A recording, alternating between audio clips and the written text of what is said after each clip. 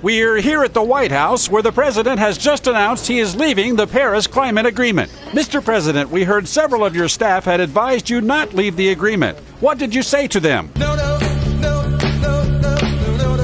Where is it you have your cabinet meeting? In the White Room. We understand Ivanka tried to explain climate change to you. What did she do? She blinded me with science. Mr. President, what past experience do you have with the environment?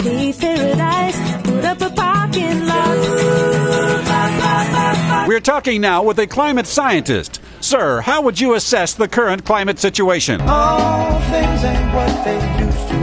Mr. President, you just returned from a trip to Europe where Melania famously would not hold your hand. What did she say to you? She said, don't give me no lines and keep your hands to yourself. When you met with the Israelis, what did they say they wanted you to be doing? Keeping all my secrets safe tonight.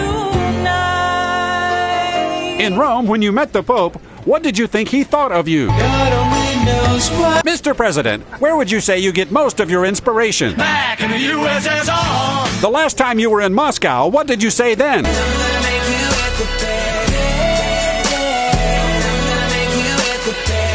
We're speaking with newly elected Montana Congressman Greg Gianforte. Before you came to Washington, what was happening in your district? Everybody was kung fu fighting.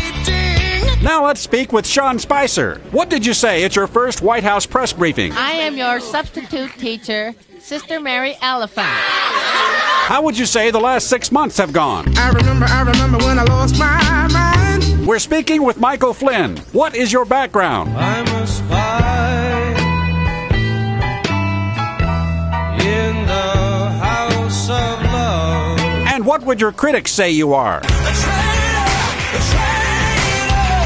We're speaking again with the president. Sir, what is the worst thing you've ever done? I shot a man in Reno just to watch him die. And if you are impeached, what will you tell the Congress? Take this job and shove it.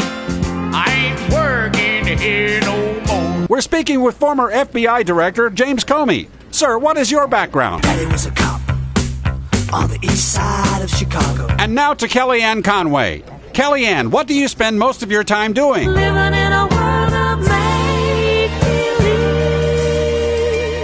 Mr. President, do you have any parting advice? Shower the people you love with love. That's it from the White House. Back to you.